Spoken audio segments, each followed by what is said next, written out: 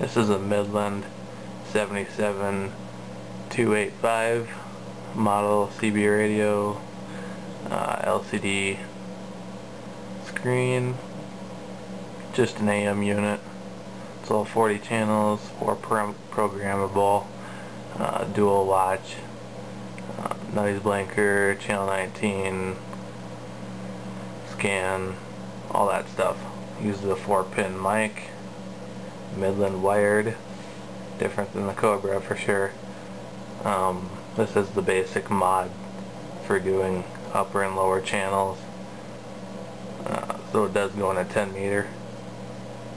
And this is either the first or the second revision of the board, depending on if transistor was cut. So basically I'm looking at channel 37 here, and I got some static. There's a little bit of use on 38 right now. This is not a sideband radio, so 38 is useless to me. But basically this is just to show that the radio is working before I take it apart and do the mod.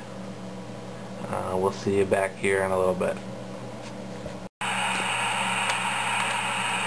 What's swinging? Are you swinging over 30 with that radio now?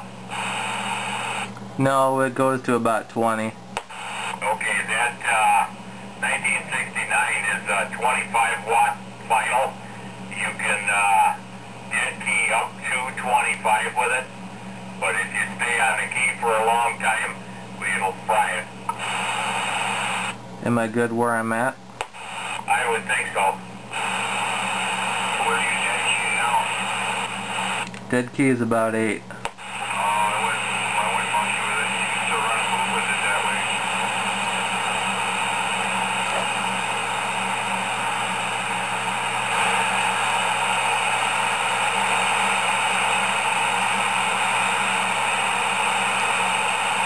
Other than that, I don't think I'm going to do the channel mod on it after all.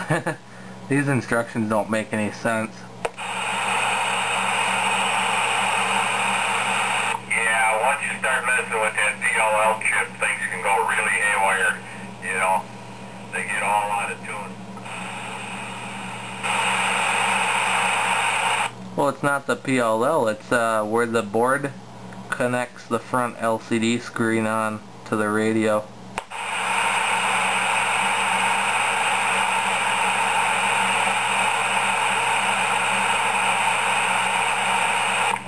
Those are all the modifications to get that 919 switch to work for your channel mod for your up and down.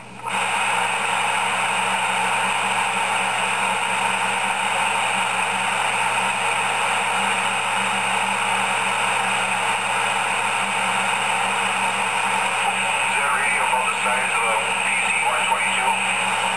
PC-122? Yeah.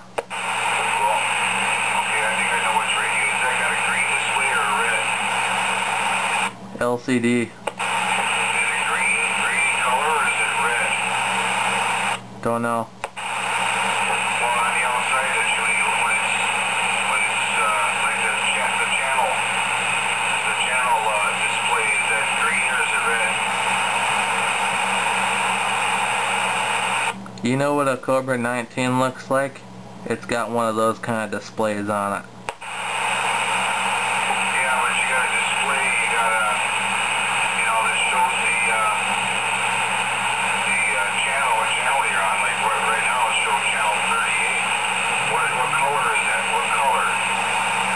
There is no color, the bulb is burned out.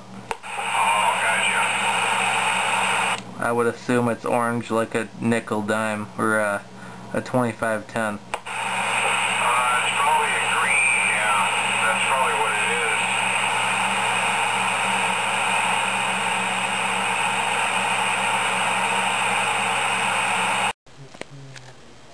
is. One last quick update. cbtricks.com. I adjusted the VR4 variable resistors somewhere right here. Yep, right here. I got that adjusted now, and we'll do a quick test.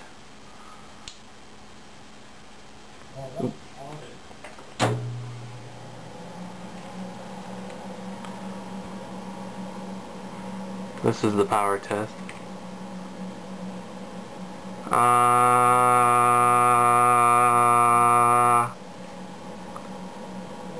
About 20, 25, somewhere in there. Here's the modulation test.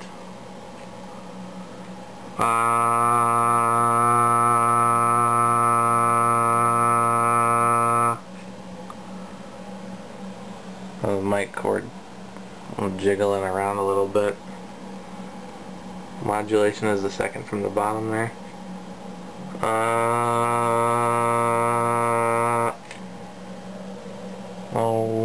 70, 60, 70, somewhere in there. Good enough.